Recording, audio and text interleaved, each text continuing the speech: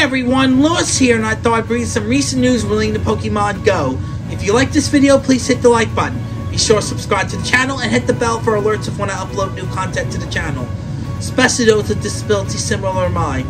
I have a lot to announce, and of course, starting with this week, Niantic has announced the season of Alola and the debut of Pokemon from Gen 7, aka Sun, Moon, Ultra Sun, and Ultra Moon versions for the Nintendo 3DS, as confirmed in the Pokémon Presents video that was released this week on Sunday, February 27th, by the Pokémon Company and Gamefreak. The following Pokemon are available to catch in the wild from Gen 7. They include the starters such as Litten, Poplio, and Rowlet and their evolutions, Yungoos, Peck, and Jamago. As for the new raid bosses, Rough, and of course Tapu, which is the current legendary raid boss in the game. And there's also a collection challenge where you have to collect 5 of the mentioned Pokemon I talked about.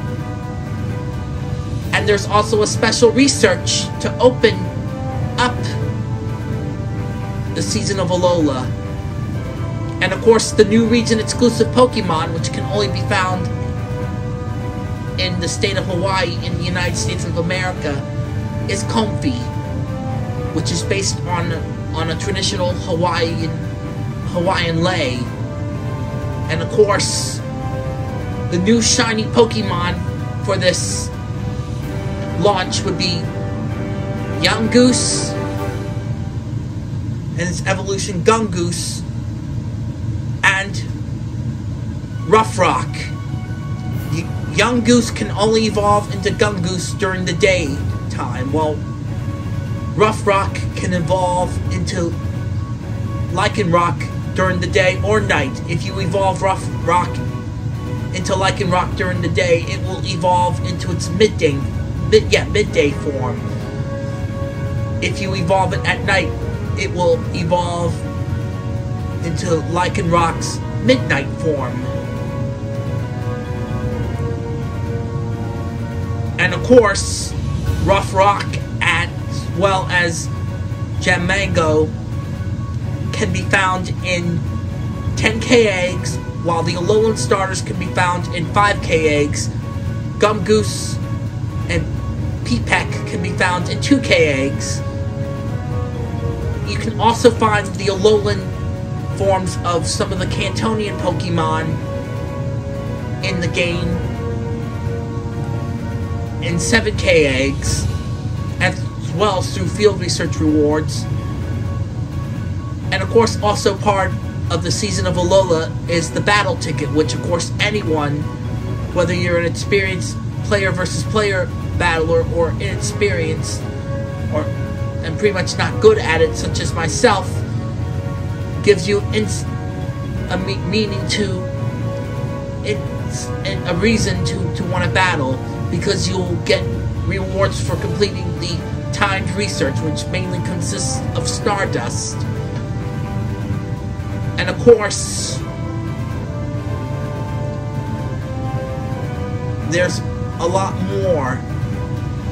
Niantic also announced that the next Community Day, which will be on March 13th, will be Sandshrew Community Day, which of course you'll be able to catch both Cantonian and Alolan Sandshrew and get their shiny forms as well. And there will also be a special research event with a ticket that costs $1 or equal currency depending on which part of the world you are in. No details on what the special event will be called, as of this recording. In other Pokemon news, also announced this week during the Pokemon Presents, the updates to Legends Arceus, Pokemon Unite, and Brilliant Diamond and Shining Pearl include the following. For Pokemon Legends Arceus, a code that allows you to get 30 of each of the fully upgraded craft-made Pokeballs that you craft in Legends Arceus, including the Ultra Ball and the Jet Ball. And there's also the Daybreak update for Legends Arceus. For Pokemon Unite, there was a Pokemon Day event. And of course, there are also other neat tidbits in regards to Pokemon Unite. As for Pokemon Café Remix, Shiny Pinplup is available for a limited time as a customer, and you can potentially get Shiny Pinplup to join your staff as well. Both Pokemon Unite and Café Remix are available exclusively for the Nintendo Switch and on Android and iOS platforms. And of course, Brilliant Diamond and Shining Pearl also reintroduced Oak's Letter, which of course was also available in the original Gen 4 games. And as of this recording, Pokemon Home support for Brilliant Diamond, Shining Pearl, and Legends Arceus is not available, but it's still slated to come later this year.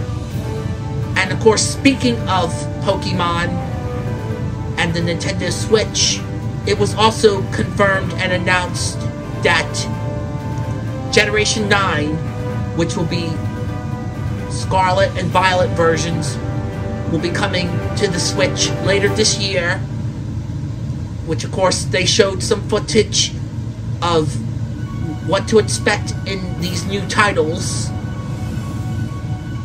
as well as they showed off the starters, which of course I don't know their names right now, but the grass type starter resembles a cat, while the fire type starter resembles a crocodilian reptile, and the water type starter resembles a duck.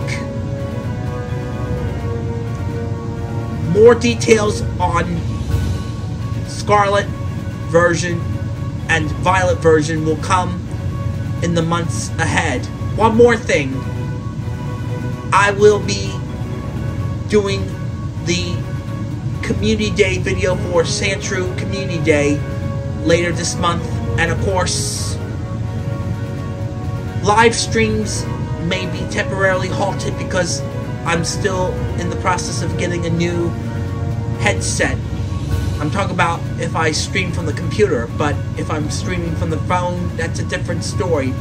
I will be able to still carry out live streams such as Spotlight Hour, Raid Hour, and Community Days. Thanks for watching, everyone. You can also follow me on Instagram, Twitter, Facebook, Twitch, and TikTok. And remember, it's time for adventure. Also, during these times, wear a mask in places that still require you to wear a mask, such as in hospitals, schools, or public transportation. Wash your hands, as always. Carry hand sanitizer with you, or use hand sanitizer that's provided to you in public, as well as practice social distancing, especially if you are sick. And most importantly, get vaccinated and boosted. And of course, stay safe, stay healthy, and together. We are finally getting through these dark times together at last.